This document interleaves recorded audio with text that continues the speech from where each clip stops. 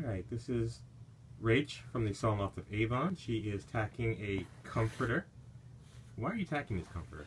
So the batting doesn't shift between layers. If you've got, like if you're going to dry clean it or even, you know, pull it and place it on the bed, the batting can pull and shift. It can get clumpy. So you need to tack it so that it doesn't move. Kind of like the baffles of a duvet or a down, like a down filler, a down duvet filler. That's why they're all baffled or channel stitched, so that the stuff, well actually in down it's so that the feathers don't move from place to place. But it's the same theory. And as you can see, this is actually being stitched all the way through the comforter by hand. And Rach, how many of these did you have to do for this comforter? Oh my god, I think it was like 48 or something. In this one, because there's circles, it gave me like a distinct grid, so I didn't really have to mark it.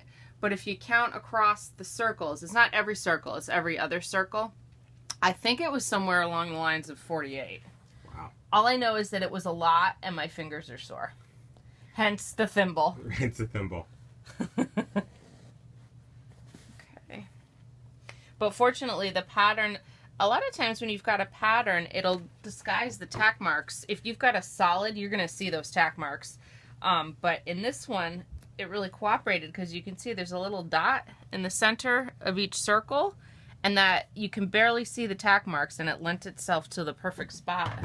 And again, as I said, I didn't have to mark anything. I can just use that dot as my tack placement. That sounds great. All right, so